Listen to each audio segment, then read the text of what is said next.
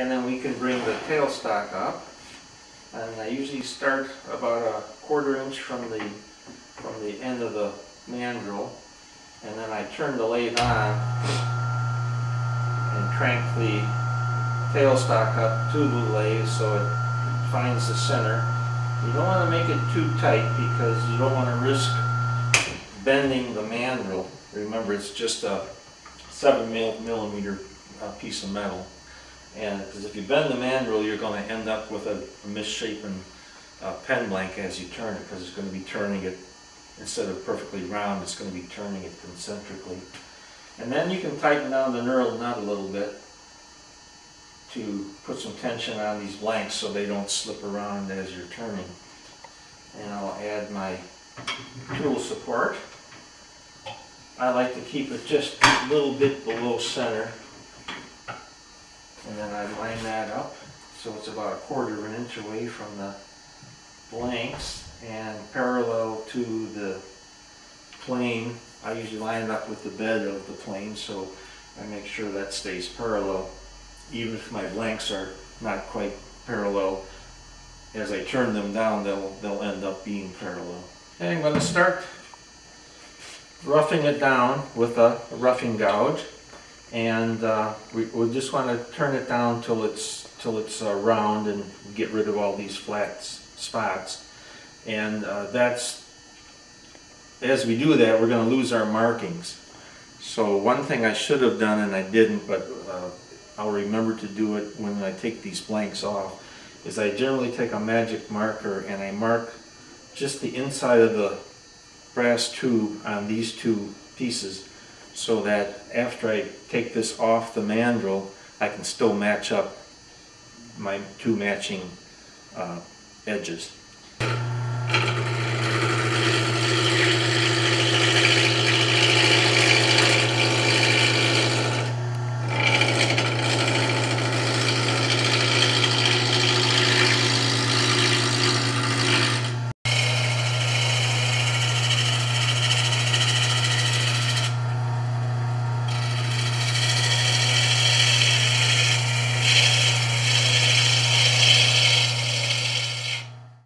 For this one, I'll probably just make it as straight as it normally would be. I won't get too creative with it, but you can do whatever you want. There's no law that says the pen has to be straight or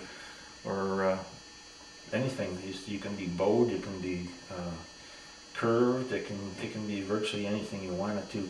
The only thing is you do have to stay to the level of the bushings, otherwise the parts won't fit properly.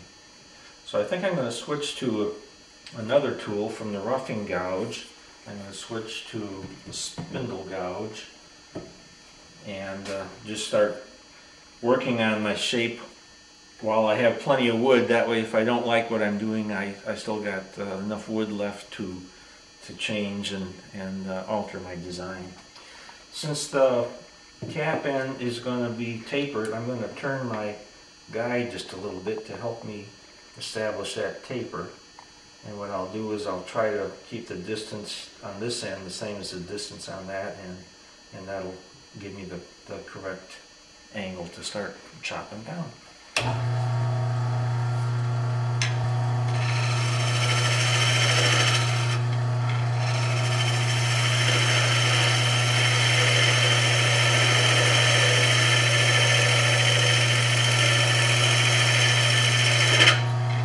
The wood is shaped to the approximate final shape of the pen.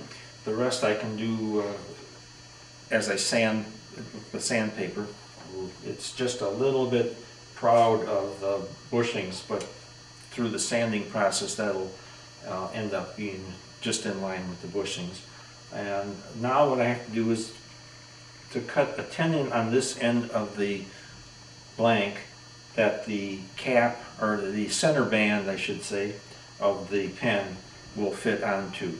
And that's what this little sizing ring that I showed you before, the purpose of it. It slides on here and it tells me how much I have to cut this off. So what I'll do is I'll cut this wood down to the thickness of this bushing, which should be just right for that. Then I'll make it wide enough to accept the center band. So first I'm going to cut with a parting tool, a very thin parting tool, 1/8 inch. I'm going to cut a 1/8 inch sizing band, and when I get that just right for the band to fit on, I'll widen it out to 5/16 of an inch, and then that'll be just the right size for the center band to fit on.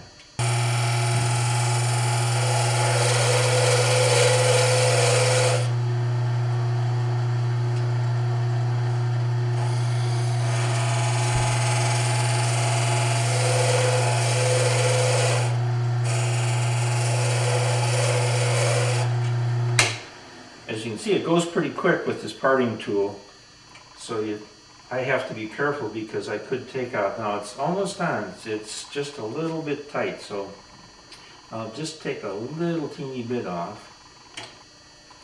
and we should be there.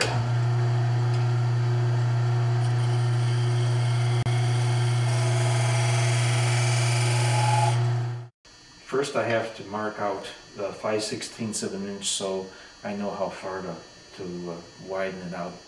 And then I'll take and widen it out and be ready for the next step, which is the sanding.